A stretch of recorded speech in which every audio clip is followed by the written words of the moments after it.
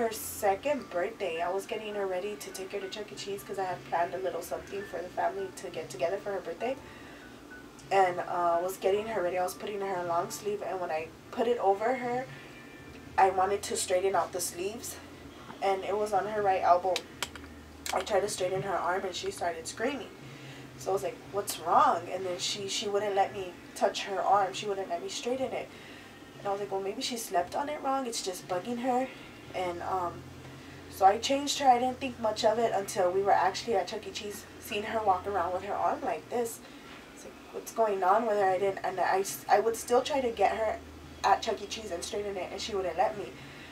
So then I got kind of worried. The next day we went to the emergency, and they did x-rays. They told me they didn't see much, but that maybe it could be a hairline fracture.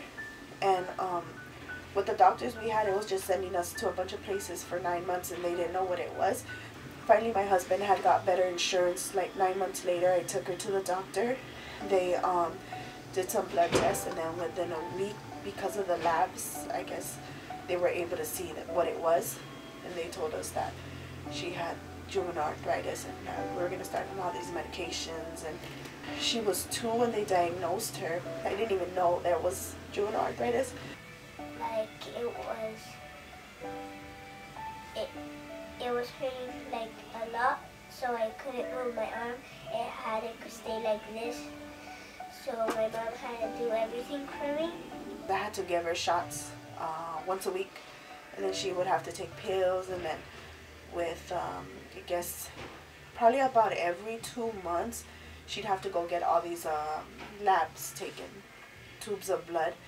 She just was not liking any of that. She didn't understand why she had to go to so many doctor's appointments. Why did she have to get so many shots? She'd get a lot of nosebleeds, and so we just started praying on it. Chuck kept it in his prayers, and then when she was 4, we took her to the doctor. She had another injection done.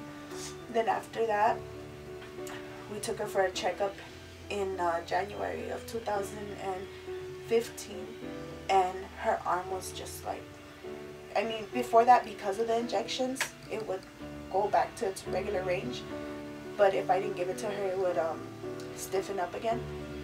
But then in January, 2015, we went. It was fine. They said her labs didn't show any active arthritis. So I was happy, but I was like, okay, what if this is just for now? Let's see what happens. Ever since then, she hasn't had any medication. She hasn't showed any active arthritis.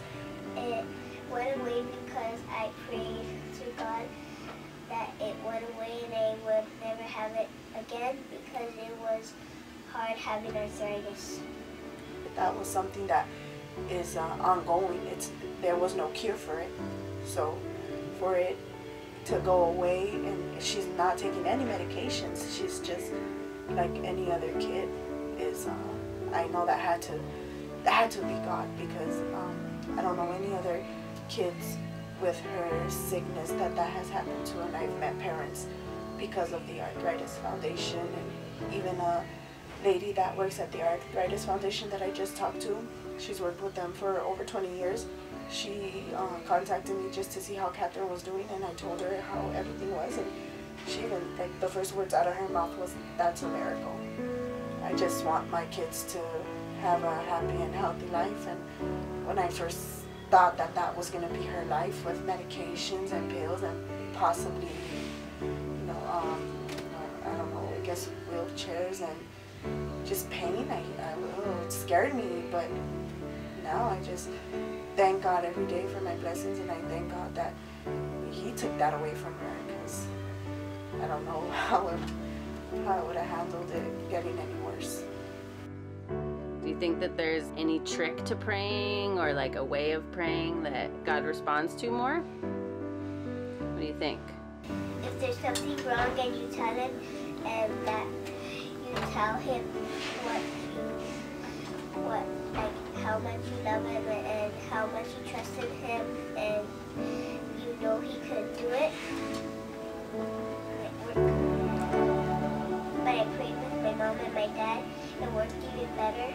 So I think it's because we pray together, and that's what God wants.